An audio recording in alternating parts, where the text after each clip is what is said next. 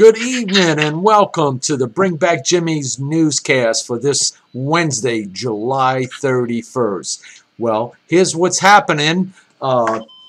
Next Thursday, we're having a meeting with the New Orleans City Council to determine our fate for Jimmy's Club. It's been a year-long battle, but they're on record saying, I keep bringing this up, we're not denying Jimmy's. They had to go through the waiver moratorium system.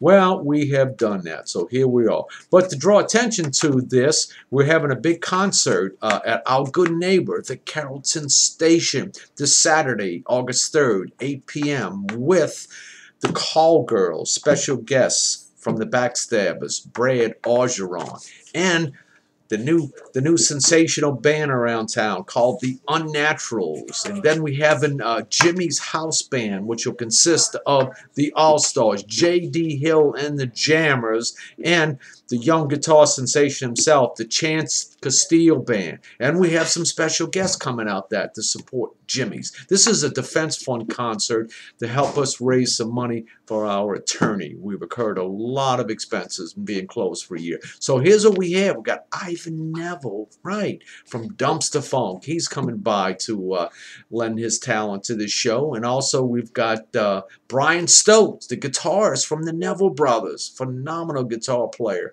And the singer himself, phenomenal voice, from the Subdued, Little Queenie and the Percolators, Mr. Tommy Malone, another great guitar. So we all going to get funky this Saturday, August 3rd. So just had to get the word out there for everybody. Please come out and support us at the Carrollton Station, a good neighbor across the street. They want Jimmy's to reopen because they know both places really help each other out. So, and then we want to pack the City Hall chambers. That's on Thursday, August 8th. So that's the way it is for this Wednesday, July 31st. Take care.